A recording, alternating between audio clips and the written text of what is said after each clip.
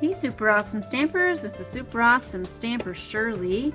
I'm an independent Stampin' Up! Demonstrator.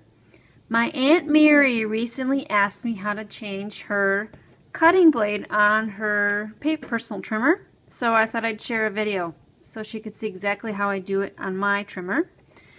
So I go to the end that does not have the Stampin' Up! Logo, which is this end. So I put my cutting blade over here.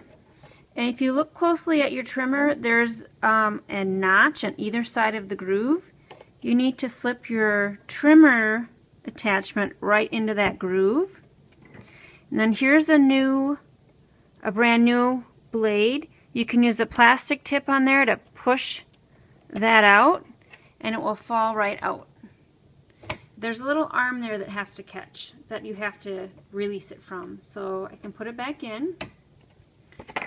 If you want to use something that's a little more stiff, grab your paper piercing tool. Make sure it's within those grooves. You can see them better right there. Sliding it into that groove, press down, and it will come right out.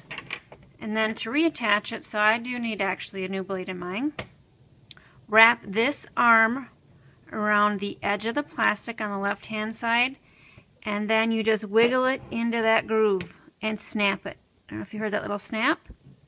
And now I should be ready to go. Ready to cut nice fresh cuts. So hope this helps you, Aunt Mary, and thanks for watching. This is Super Awesome Stamper Shirley. Bye.